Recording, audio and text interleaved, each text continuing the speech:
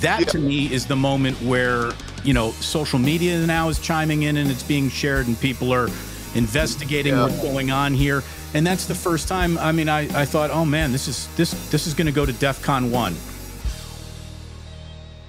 Well, let's just hop into the fact that I believe everyone deserves second chances. And I don't believe you ever intended to use the word where we must begin. The A's have long been represented by an elephant. Glenn, we all know what the elephant in the room is.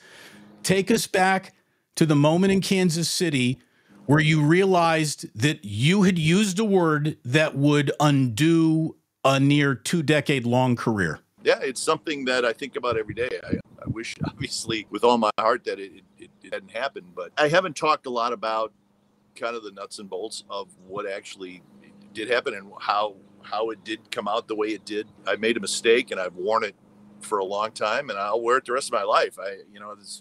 That's just reality and I'm okay with that. It's among the worst verbal faux pas anyone can make. Well, I picked the worst one. Yes. And and here's the thing. And I think it's important because you and I have talked about it. You did it. You said it. You're a big boy, and that gets anyone in trouble. How do you think it all happened? Because you clearly did not intend to say it. I will tell you how it happened. It was during the pregame show, and it was a cut-in. A cut-in is where the guys in the studio kind of check in with the announcers at the stadium. Hey, there's our two announcers, in this case, Dallas and Glenn. We do one for every show. So we're talking 150 cut-ins for 20 years, right? And when I got to the answering the question of what we had done that day, that's when I said we had an awesome day. We went to the Negro League Museum and I felt myself rushing. I did feel myself hurrying a little bit through that answer, but I didn't realize that it had come out the way it did. Dallas didn't hear it. No one in the truck heard it. No, you were not aware that you'd said it. No one. It literally happened without reaction. And that's not a word that usually is delivered without reaction. Yeah. So the whole thing happens. And then you're told to apologize very much after the fact. And that to me is the moment where, social media now is chiming in and it's being shared and people are investigating what's going on here. And that's the first time. I mean, I thought, oh man, this is going to go to DEFCON 1. I asked Dallas about it and he said he didn't hear it. The two guys in the studio, Brody Brazil and Shooty Babbitt, I've asked them face to face and they said at that moment, no, we did not hear it. Doesn't mean it didn't come out the way it came out. So we went on and the game started and nobody really knew anything. I do believe the producer and the director who were doing the game from San Francisco in the studio, I do believe they thought that something may have sounded strange. I know those two gentlemen, I'm friends with them. And they said, yeah, at that point, unbeknownst to me, because we're in Kansas City, the powers that be from NBC were starting to get involved because they were thinking, we don't want this to come out on social media. Okay. So we go on. It's the third inning. It's the fourth inning. And I believe it was the fifth or sixth inning. We go to break. Now, as we all know, each break in baseball is 2 minutes long. So we went to break. And as we went to break, the producer said to me in my headset, he said, listen, he said, I think we may need to have you apologize for something. What? And they said, well, it sounded like you may have said the N-word in the pregame show. And I was like, I have no idea what you're talking about. I really didn't. Dallas was kind of looking at me like, what's going on? And I said, I'm not sure. Now remember, this is a 2-minute break, Damon. Okay. So the clock is ticking down. And my response back to the people in the studio, including the NBC higher ups who were on the phone with the producer and the director, I said, listen, I said, you got to show it to me. I said, show me what. I'll apologize, but I can't do it unless I see the video of what I'm apologizing for. They said no. And then the tough one for me, Damon, was there was 20 seconds left in the break. And the bosses at NBC said, Glenn, you need to put him on camera. You need to put Glenn on camera. And now that's 20 seconds left. So I said, you guys cannot put me on camera. I said, I don't even know what I'm apologizing for. And they said, no, it'll look better, you know, if you do that. And within 5 seconds of that, I was on camera apologizing for something I hadn't seen yet. I didn't say I hadn't done it, because obviously something was wrong and I had made a mistake. I just hadn't seen it, and I would have liked to have seen it. All of this happens very quickly. Mm-hmm. Now it's several hours after the game. The aftermath is brewing. Yeah. I mean, yes. You've already gotten so what'd you do at work today, honey, phone call, and probably had a very difficult conversation with your family, with your brother, with your brothers who have both worked in baseball broadcasting forever. So you have a lot of people to talk to about this. Yeah. Who at the A's did you talk to about this? Who called you? Was it Dave Kaval? Was it anyone? Who from the A's called you? Yeah, I mean, listen, when I made a phone call to Dave Kaval, who's obviously the president of the A's, I wanted to talk to him and apologize, and I did. He was not happy. You know, he told me that. He said he was very disappointed in me. I understood.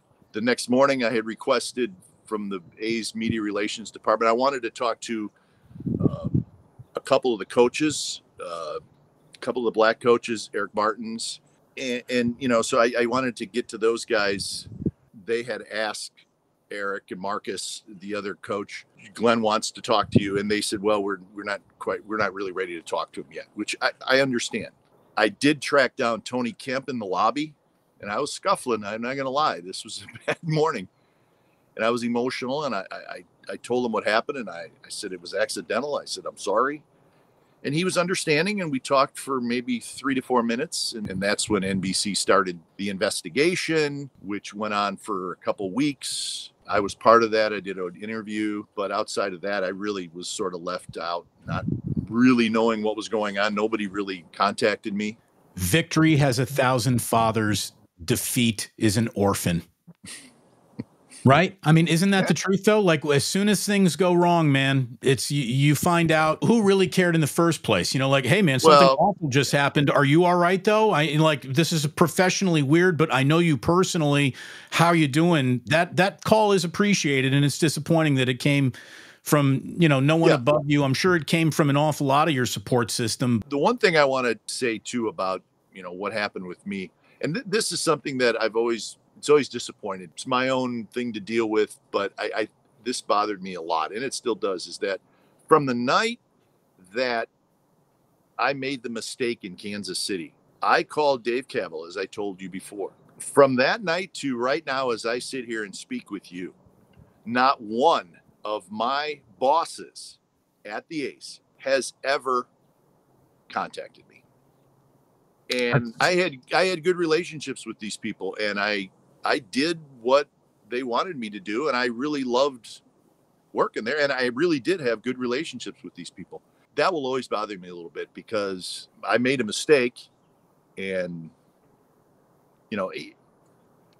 just a phone call and say, hey, you know what, we're sorry what happened. This is, we needed to make this move. Okay, I get it. You talked to your brother for the first time. What's Duane say about this whole thing? He knows that a mistake was made, but he also knows that it was not done on purpose, and some people could have made this situation maybe better. And that's not taking away from the mistake that I made at all, but he's protective, and he thinks that it should have been handled much, much, much better. Well, so did I. And that was my initial reaction, and it remains my reaction. And I am really happy to just see you again, man. Do you think you're going to call another Major League Baseball game in your life? Oh, man. I tell you what, Damon, I really hope so. I missed calling games. I do. I'm not going to deny it. I hope that I do. I hope somebody's willing to partner up with me and do this. I hope an organization is open to it. I think I'm a good announcer, but I don't know. It's a tough world right now. It's not always a forgiving world, and I understand all that. But I've been in sports for over 30 years, and I very much would like to broadcast again. If not, I'll do something else in sports. There's a lot of things to do out there, and stay in the sports world because it's a lot of fun and I've enjoyed it. You had the last great run of A's baseball, and then you watched it sort of deteriorate into the unfunded, complete, I don't want to say flop sweat, because even if you're a bad minor leaguer who makes a major league team, you're still a very good baseball player. Yeah. But they were basically sending a JV professional team to play professional baseball, and they've been doing that without a payroll and with an owner that I think will go down as the most despised owner, certainly in the history of Bay Area sports, among the most despised owners in Major League history. John Fisher was bad for business at the end there, Glenn, no doubt. In those years after, when the Chapman gets traded, Olsen gets traded, and you can kind of see, wait a minute, what's going on, right? We're that close.